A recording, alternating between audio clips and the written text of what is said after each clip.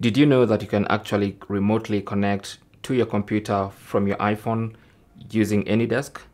But first, you have to install AnyDesk. And to do that, simply go to the App Store. This is going to be different from the desktop and Mac interface where you go to the AnyDesk website. For this one, simply go to your iPhone's App Store and search for AnyDesk.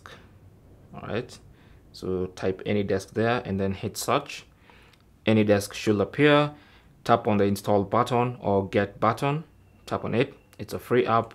Simply go ahead and download and install it onto your iPhone. So simply wait for this process to finish.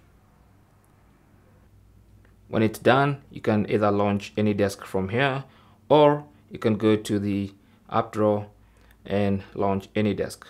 All right. Now, if it's the first time you're going to have to go through this process, you can say don't allow, and that's it. There is AnyDesk. And if you want to connect to another device, then enter that device's address here, and then you can connect to your phone and operate a computer remotely using the AnyDesk app on your smartphone, or rather on your iPhone. And that's basically how you can install AnyDesk on your iPhone. Thanks for watching.